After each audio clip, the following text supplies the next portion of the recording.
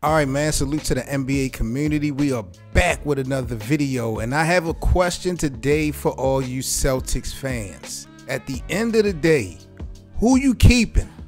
Jayson Tatum or Jaylen Brown? Man, the Boston Celtics actually have a huge decision to make in the offseason. It looks like they will have to pay Tatum and Brown both about $613 million to pretty much retain their services.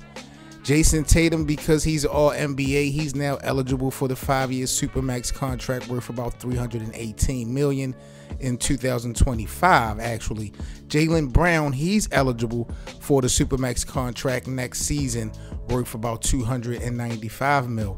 So that's over $600 million that Boston would have to kick out to retain. And I got to talk to the bosses because I just don't see it happening, bro. And it's kind of sad to see that this thing hasn't worked out for Boston, because what I have been campaigning for about maybe all year is that Jayson Tatum may be the best player, but Jaylen Brown is the real leader. And with all due respect, you see it right now in the playoffs in the postseason. Like, Jayson Tatum is coming up too short when it matters the most for Boston. In the playoffs, Jayson Tatum is not playing up to that caliber of, what the expectation is at this point. This guy was an MVP candidate at the beginning of the season.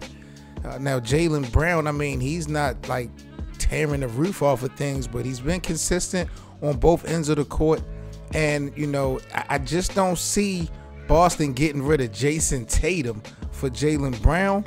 But getting rid of Jaylen Brown, I think, is going to be kind of detrimental to the actual future of the Celtics in their run. I mean, last year they had a big opportunity to knock Golden State out. They dropped the ball on it. They came back gunning, this season after the whole Ime Udoka scandal. But I said, man, once we get into April, May, and June, once we get into the playoffs, it's just a whole new season. And I'm just wondering, like, bro, at the end of the day, I don't see the Celtics giving both of these guys the Supermax. They would have seen enough sample size of games together to decide that these guys are not going to win a chip. So you're not going to kick out $600 million for two people. But who you get rid of? Jayson Tatum been holding it down throughout the regular season, helping you get to, your peak. But, when it counts the most, he ain't there. And it's good to have a backup like Jaylen Brown that plays well in the playoffs, but unfortunately, it doesn't equate to the Larry O'Brien trophy. They've come up short, and they were projected to be better this year than last year. And, right now, Philly got them against the ropes. So I really want to know from the Celtics fans, man, at the end of the day, putting all emotional, thoughts and opinions aside, what is the smartest play for your Boston Celtics organization in a couple years? Really looking forward in the next year. Do you get rid of Jaylen Brown, or do you get rid of Jayson Tatum, or do you kick out the $615 million with the expectation or the hope that they be able to do something that they haven't been able to do for the last 5 seasons? You know what I'm saying? I would have to talk to the bosses if Boston decided to kick out that much money. But if they was to win the championship, I wonder if they was to get it done, would Boston still kick out the money? I think they would have to repeat. You would have to see dynasty. I really just don't see Boston as a whole kicking that much money out for those two.